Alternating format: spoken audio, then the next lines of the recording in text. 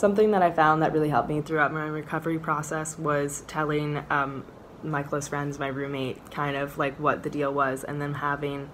a support system that would be like, yeah, definitely like get more sleep, like drink more water, kind of like reminding me to slow down, especially because it was only a few weeks later that I returned back to school to be with them, that I was away from my family, and the doctors had given me the prognosis that it was very good for me to